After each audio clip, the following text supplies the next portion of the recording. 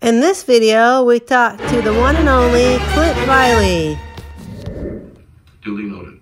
How did you originally get involved with Heartland? Like, how did your first audition go? How did you find out about it? I don't know if I can share this. Well, I'll share it anyway. If I get into trouble, then then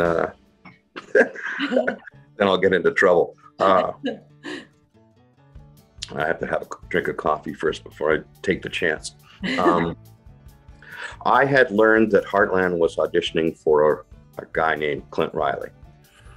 And the character description of the actor that they would like to look for this particular role was a man in his 30s, 6'2", and 300 pounds. Oh, and wow. And I was like 5'8" and not tall, and I was way old for the part. I think I was in my 50s.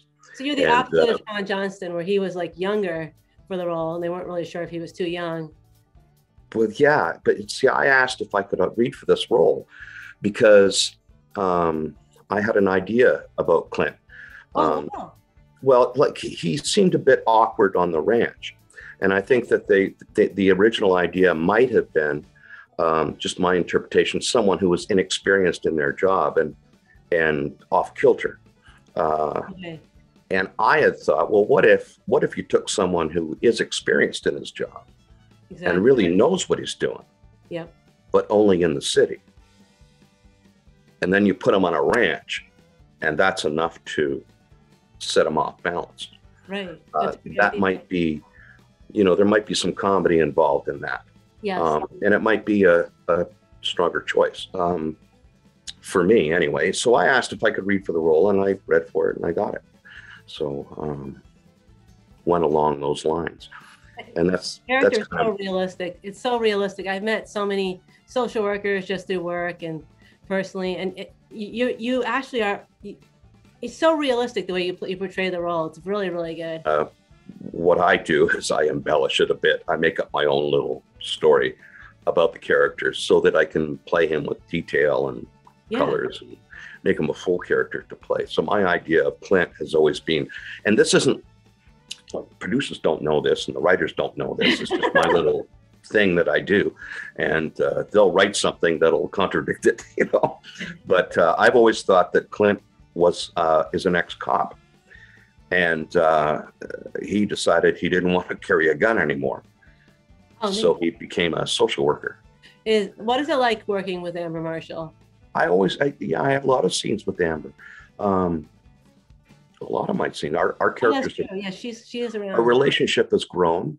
Yeah. Where it's less of a business relationship. Yeah. It's not, now we're friends. Amber's great. Amber's terrific. What's interesting about working on the show for 15 years is that everybody gets older, including me.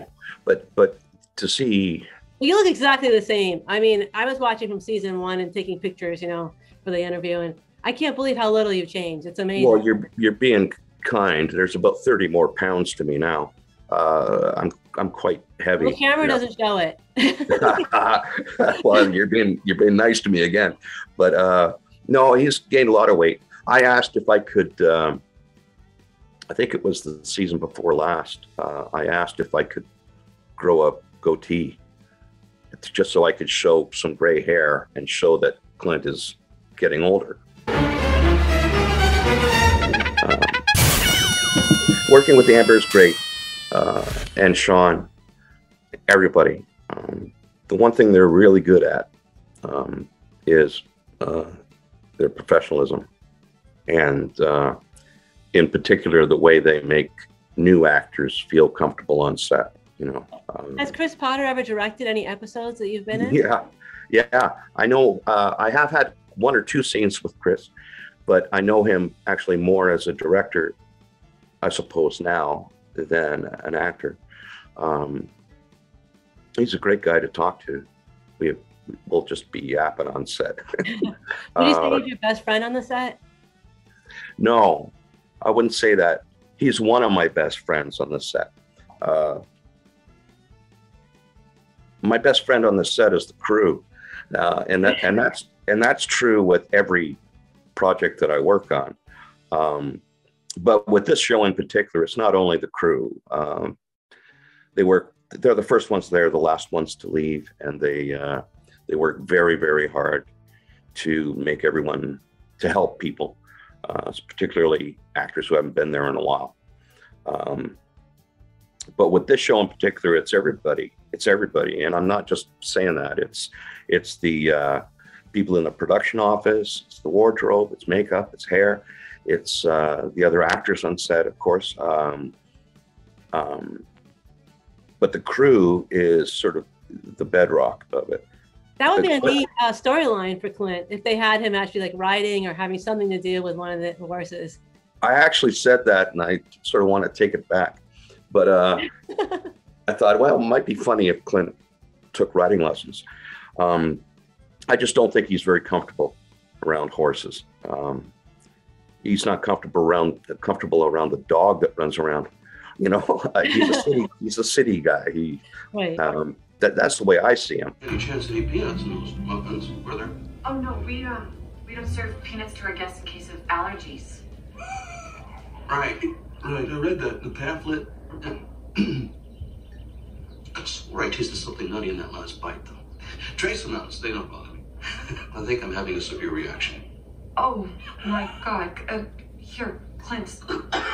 I mean, I think you're a very big character on the show. I think people that are big fans realize what a big character Clint Riley is on the show. I mean, you've been there since season 1, and now you've been on season 15. It's just amazing. And actually, one of the funniest people on set behind the camera is Amber. Really? Yeah, she makes me laugh. Oh wow, I never expected that. I guess in the past few seasons, they've actually shown him doing his job, more of his job, which is exciting. I kind of like that. So is that one of the things you want for season 16 that you're looking forward to? If it was like a dream episode or project, would it be that Clint Riley, now becomes involved with the horses somehow? It's. I think it might be better for Clint to remain a city guy who happens to be on a ranch. Yeah. I think there's a lot of value in that. And I think it gives a whole different, it adds another color to the show, for sure. To the painting of horses and fields and cowboy hats. And then there's Clint. It's such an amazing show. It's such an unusual show. There's just nothing else out there like Heartland. It's not just a show, it's a phenomenon. It's just amazing. Well, it's family friendly. Yes. And people do seem to enjoy it. Oh, I'll tell you one thing, they're a great bunch of people to work with. And can you tell us a little bit more about season 15 for us down here in the States? I know there's a wedding involved somehow because Drew sort of slipped on that. Season 15? Yes. You know what? I get into trouble if I do that. Yeah. Because I don't know what has been released in the States, and I don't want to give away any spoilers. I don't blame you. We're just looking forward to seeing this season 15. I've heard such good things about it. It's gotten excellent reviews. People were sad. Season 14 was sort of a sad season, since Graham left. But I think they've gotten over that now, and everyone's looking forward to seeing the new characters and the. So you haven't seen any of season 16 or 15? No, I haven't. Oh, well, you're in for a treat. Yes. Yeah. We're all looking forward to it down here a lot. So. That's what kind of amazes me is that it has kind of a widespread appeal. Oh, huge appeal, especially in not just the United States, but overseas. And, yes. It's becoming bigger and bigger in Mexico, Brazil, and France. It's becoming a very big show in all 3 of those countries. It's very real, but it's funny, and it's got emotion and humor. It's really you just don't find shows like that. That's a funny little thing. Is sometimes they don't write that in the episode, but I know that Heather, she's the big boss. she likes it when I ad-lib it in. So I always, every episode, now I'm getting back into it. Every episode, I try to find a place to put duly noted. Oh, that's awesome, because people really relate to that. Duly noted. There's some episodes it doesn't say it, but sometimes it's a surprise. And then, okay, here's a spoiler for Yay, thank you. season 15. They actually started writing it in again. Awesome. Yes. Duly noted. So there you go. Yeah, you said it too. There's a spoiler for you. It's not as big as Drew's slip up with the wedding, but it's pretty good. So thank you. No, you're not getting any info from me. I'm an old pro. Yeah, that's right.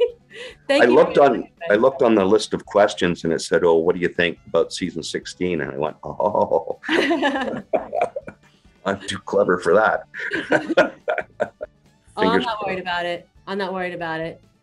It's the best show out there. I think people are starting to realize that more and more. So that's awesome. Thank you very much for your time, Greg. Thank you for asking me. It's been a delight. All right. Well, I'll put that in my report. If you enjoyed this video, please like and subscribe for more great videos all about Heartland. Bye for now.